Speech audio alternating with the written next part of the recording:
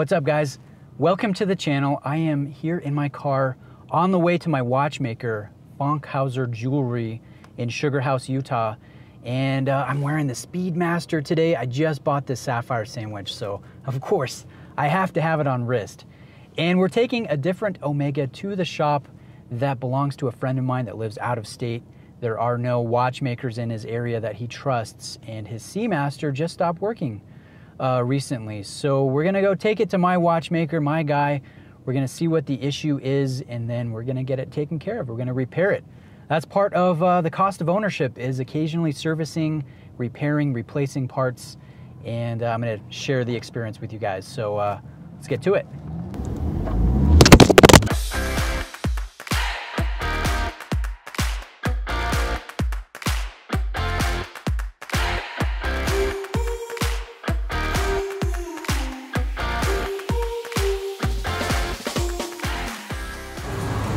It's in a beautiful part of town. Sugar House is really, it's kind of a neat place. There's some good restaurants over here. And the name of the store is Fankhauser Jewelry. And his name's Chris Howard. He's a one-man show here at his store. He's always taking good care of me. So let's go in.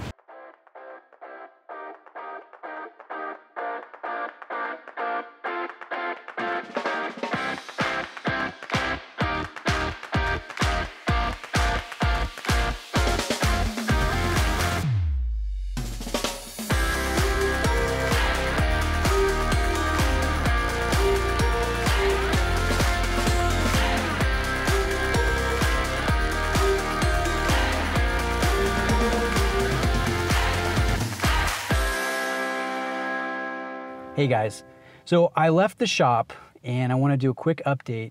I left the watch with Chris, and he's an awesome guy, runs a fun shop. I'll drop in some pictures of some of the fun clocks and items that he has in his shop here, Fankhauser Jewelry. And so he opened up the watch and I filmed him opening up the case back. I saw that the watch carries a Faraday shield or a Faraday cage for the movement, which I had no idea that they did. That's really cool. I learned something today. So anyways, Chris, he took off the case back. He had a quick look through the movement just to see if there's something obvious, like a blockage with the gear train, a loose screw. And there was nothing just grossly apparent that was keeping the watch from running. So I dropped it off, and he's going to take a closer look. He doesn't anticipate it to need a full service, which with Chris, with that movement, would cost $275 plus parts. So he's just, he's gonna take a look, he's gonna find the issue, he's gonna repair the issue. If it's just, replacing a mainspring, a faulty mainspring or something, it could be less than $100 just for the part and his time. So I will keep you posted, Robert, the owner of the watch, and I hope you guys enjoy, following along with the repair of this piece and the cost of ownership long-term of some of these watches that we love. So to be continued. Wrist check sometime later as we do the update. I am wearing the Seamaster Professional Sapphire Sandwich today, and I can't remember, I think this was the watch that I was wearing earlier on when we did the beginning part of this video. But anyways, I have the Seamaster back from my watchmaker, back from Fankhauser Jewelry. I want to do an update here, tell you guys exactly what happened and what ended up taking place. Before I do that, let me show you this paperwork here from Omega, from the Swatch Group. You guys can see in April of 2017, Robert paid for a full service, or a maintenance service as it's written here on this invoice, and he also had the links polished, which it looks like Omega didn't charge for that. So he ended up spending $550 about 3 years ago to get a full service. And here is the replaced parts that Omega sent back to him. Looks like the gaskets were replaced, the helium release crown and the main crown were replaced, the spring bars, some of the bezel components were all replaced. And you know what? He was very happy back in 2017 when he got a freshly serviced and polished Seamaster from Omega. It was running well until you know, just a few months ago when it just would not keep time and it would not keep power. So instead of sending it back to Omega and spending another, you know, $500, $600 on a complete factory service, and again, I have to mention, it was just outside that service warranty of 2 years when the trouble took place. So that's frustrating as a watch fan to you know, just get past the warranty and then have more issues. So I can understand that frustration and the lack of desire to send it back to Omega for additional work to be done in diagnostics. So instead of that, he reached out to me because I have a great contact with the trusted watchmaker, Chris Howard of Fankhauser Jewelry. And so he opted to go for the independent route, which for the majority of work that needs to be done, I would recommend going with an independent watchmaker as opposed to the brand. I would go back to the brand if it's under warranty, but you know what? I say that because I have a great watchmaker, and let me give you the update here. So Chris, he looked for obvious blockages in the gear train, something that was very easy to see, and he did it as I waited at his shop just to see if there was a quick, obvious fix to save Robert a little bit of money, save some time, and that's something I appreciate, and that's something that you'll get with a good watchmaker. Now, unfortunately, there was nothing obvious, you know what, causing this watch not to keep power, not to keep time.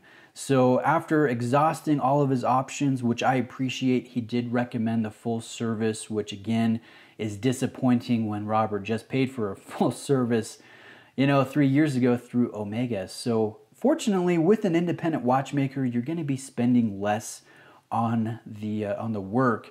So I believe Chris ended up charging, I want to say it was under $300 for the full service of the Cal 1120 within this watch. And he is a Swatch certified and trained watchmaker. So he used all replacement parts from Swatch. Everything was done according to the trainings, and you know, that's great. To be able to get that work done, save some money, and get good customer service from an independent watchmaker who can call you up and say, hey, I found the problem. It was the pallet fork. It wasn't, you know, oscillating to the complete extremity, and that was causing, you know, this and that, and be able to have it explained to you. I think that is just a great thing as a watch fan. So that's what ended up happening with this. Chris performed the full service. It was the pallet fork and the bridge that was causing some issues, and so now that's rectified. It's keeping perfect time, and Robert now has a 2-year warranty through Fankhauser Jewelry, which I would have more faith in personally than the 2-year service warranty from Swatch, from Omega. I don't want to come across as too harsh on Omega, on Swatch, but you know what? Things happen. And it doesn't matter if you have an Omega. It doesn't matter if you have a Seiko or a micro brand or a Rolex. Occasionally, you will have issues. You will have disappointing and frustrating things that take place with your watch ownership, and that's part of using mechanical watches and wearing them. When you buy a watch, you're not just buying the watch, you're committing to the upkeep and the maintenance through the years that you own the watch. And so Robert's experiencing that with this Omega. All watches, you know what, they'll come up with problems from time to time. Every mechanical watch will need servicing at some point.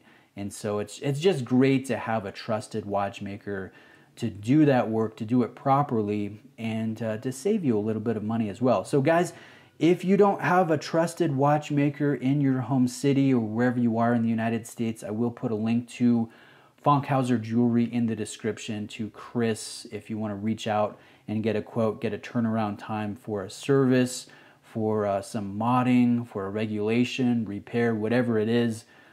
He is one of the good ones, so he is always busy. That's a mark of a very good watchmaker, is they're busy, but he does good work, he has fair pricing, and all of that contact information is in the description. Now, just in closing, I want to share just a couple thoughts about this Seamaster, and not necessarily a review, but just a few things that I'm impressed with. Now, this is a watch that I've owned, at least I owned a variation of it several years ago. I owned the quartz version This one is obviously not the quartz version. This is the Cal 1120, which essentially is the ETA 2892A2.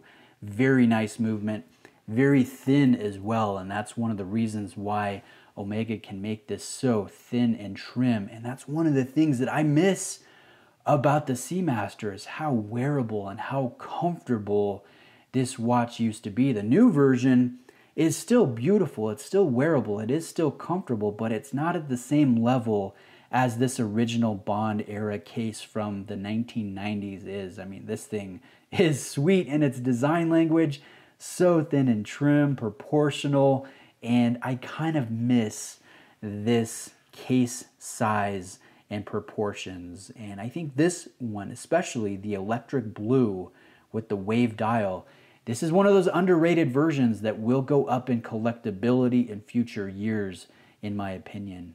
Most people are drawn to the classic Bond version or the black dial, black bezel version. So this one is a bit eccentric, right? With the polished bezel, with the vivid electric blue, with the sword hands. But I think this one is going to be a great one to have in the collection in future years. I do think this will be a collectible with the 5-link Speedmaster bracelet style. You guys can see the same style of bracelet is on this. And I love the luminescence here. This is printed C3, and it is very potent, very impressive, and kind of reminds you that this is a tool watch. This is a watch made to be used and worn, and used in the ocean, used in dark scenarios, and I think this is just a great piece. So Robert, I'm happy for you. I'm glad you got the problem fixed. I think you have a great watch. It's nice that you have, you know, all of the stock, you know, the rubber strap, the service box, everything associated. You have the history with this watch, and you have a great piece. So I'll be sending this back to you. I know you're anxious to get it back on wrist. Thanks for allowing me to film the process and document this with everyone watching this video, and I appreciate that. So guys, reach out with questions. Link to Chris's store is in the description of this video if you need a good watchmaker, and I hope you guys have a great day. I'll see you in the next video.